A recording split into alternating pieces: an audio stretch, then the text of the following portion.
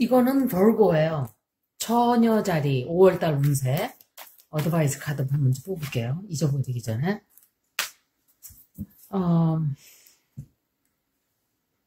직장에서 이 위는 일적인 면이고 직장이고 회사고 장사하는 그런 운세고 아래는 애정운이에요. 이쪽으로는 일적으로는 좀 남들과 좀 싸울 일이 있어요. 큰 소리 치고 큰 소리가 오고 가고 이런 일이 있어요. 속이 좀 상하고 좀 언성을 높일 일이 있기 때문에 그것만 조금 조심하시면 돼요. 나머지는 다 좋아요. 그리고 내가 여태까지 혼자서 일하는 걸 좋아했었다면 꼭 동업을 한다든지 아니면은 누군가와 같이 뭔가를 꼭 해야만 하는 그런 일이 있을 수 있어요. 그리고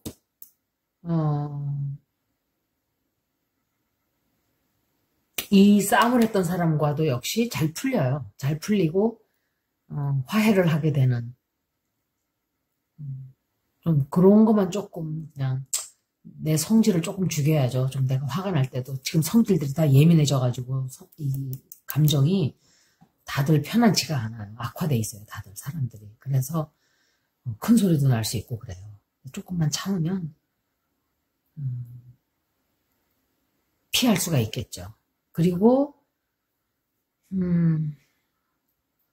조금 큰 거는 아니더라도 내가 원하던 바를 이루긴 이루어요. 일하는 데에서 좀 기분 좋은 일이 한 가지가 있다든지 소원 성취까지는 아니더라도 내가 바라던 일이 한 가지는 이루어져요.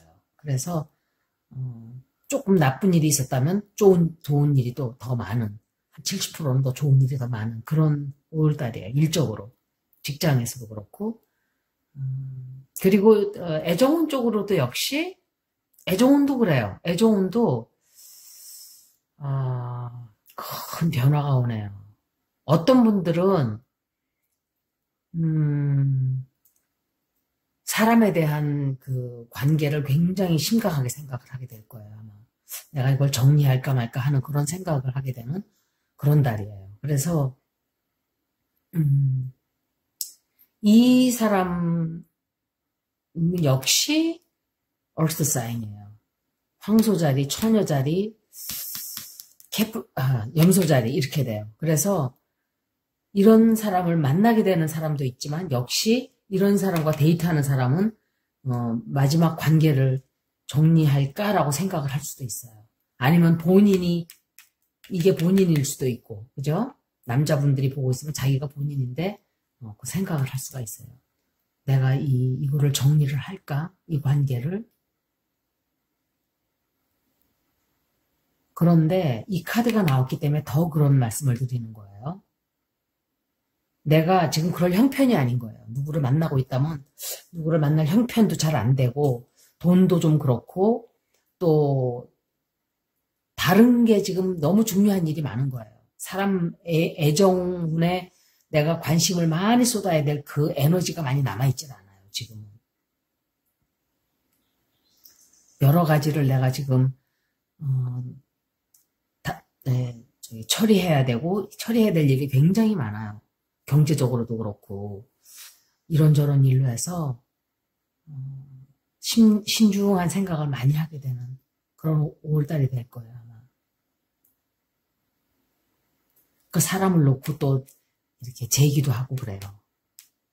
사람을 놓고 다른 사람을 만날까라는 생각을 조금 해보죠.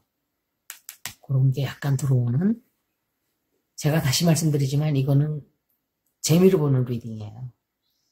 그냥 개인적으로 카스터마이즈드 리딩이 아니기 때문에 재미로 보세요. 그리고 어드바이스 카드로는 결정을 하는 데 있어서 이게 지금 이게 다 결정이에요.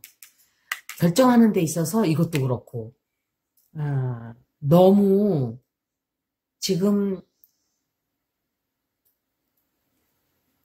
이쪽도 저쪽도 다 필요한 그런 상황인 거예요.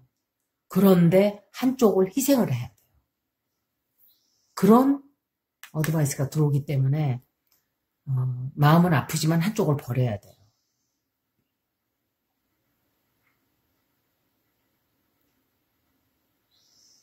경제를 내가 선택을 하려면은,